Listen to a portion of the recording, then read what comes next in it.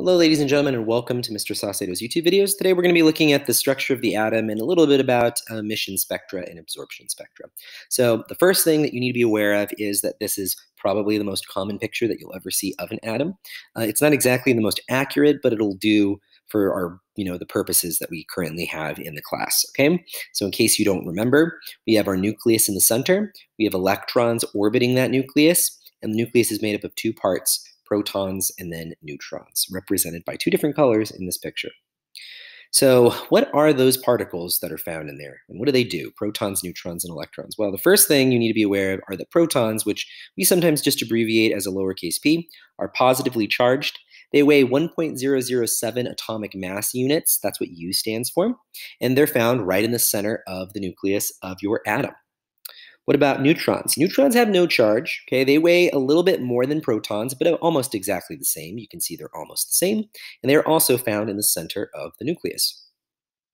What about these little guys, the electrons? So notice that the electrons in this picture are a lot smaller, but they would be significantly smaller. They're negatively charged. They only weigh about 0.00055 atomic mass units, and they're found orbiting the nucleus in what we call orbitals or sometimes clouds. Okay, so that's what this is kind of representing here. These are representing orbitals. Now, as you'll find out a little bit later on, they don't actually form these nice little orbits, but for now, that's a good kind of solid picture that most people have in their heads when they think about atoms.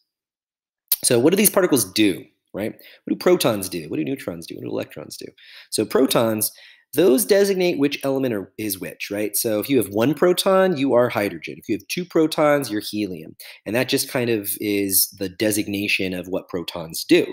They change things from one element to another element. So if you were to all of a sudden, have, a helium atom with two protons, and for some reason you lost a proton, that means that would turn from helium into hydrogen immediately, okay?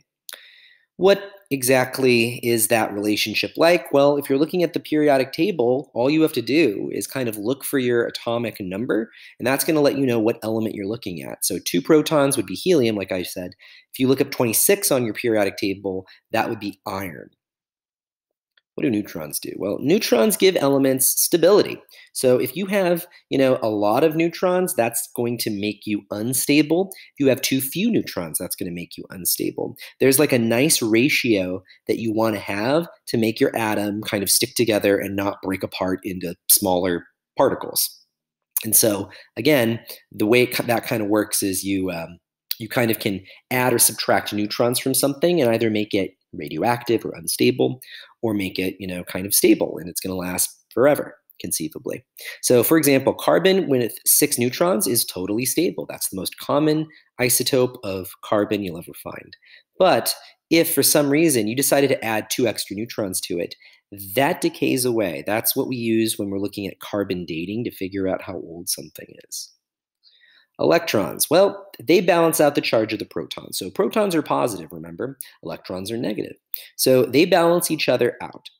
They also absorb and release energy in the form of electromagnetic radiation. So they can release things that we talked about. They can release some gamma rays, X-rays, UV, visible light, stuff like that, microwaves, infrared, all that kind of stuff.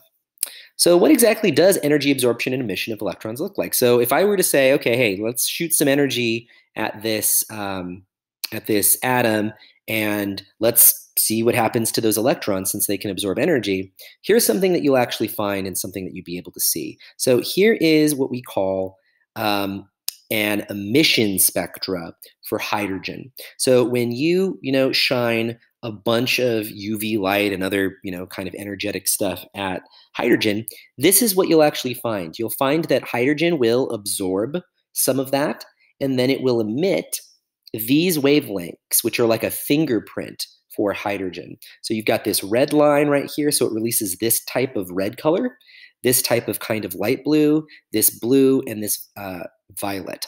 And so those are the 4 kind of things you'd see if you were looking at hydrogen. Now, what about absorption spectrum instead? So you can think of so if emission spectrum is what that element or hydrogen in this case is emitting, absorption spectrum is everything else. what don't you kind of see? And so you can notice that, hey, the sun has quite a bit of hydrogen in there. You can see kind of this line here. You can see this line here. You can see this line here and this line here. But notice there are these other lines.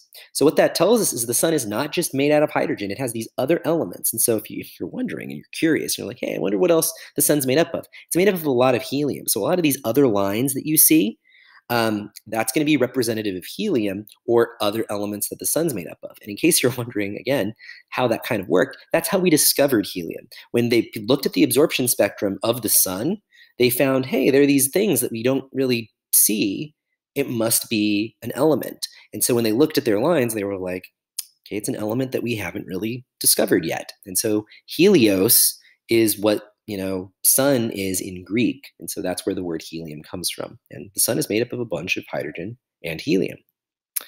So first thing you need to be aware of, every element has its own unique emission spectrum. It's like a fingerprint. So what that means is that if you are even looking at starlight from, millions of light years or billions of light years away, if you have a clear enough view of it, you can tell what elements are in the stars or the atmospheres of planets as they pass over stars by looking at their emission spectra. So if you've ever wondered, how do astronomers know, what this planet is made out of, or what this star has, or what kind of star it is? They use emission spectra to figure a lot of that out. Also, electrons can only release energies of particular frequencies. That's why we see those lines. It's not a continuous thing. It's just these nice little lines. And so that is going to be representative of the colors that we see. Another little thing, orbitals that electrons travel in are not simple shapes. Okay, they're not circles. In fact, this little picture, like I said, is not the most accurate, but it was fine for, kind of what we wanted to use it for. But in reality, here are kind of what those electron orbitals look like. So the first one is a sphere, very similar, to that model that you saw. But then the next kind of, orbitals look crazy. They look like these little dumbbells. Then we've got these four-leaf clovers. We've got this weird little ring with two little things at the end of it. And so they get a lot more complicated, which is why, again, that first picture wasn't the most accurate, but it was definitely, a good approximation.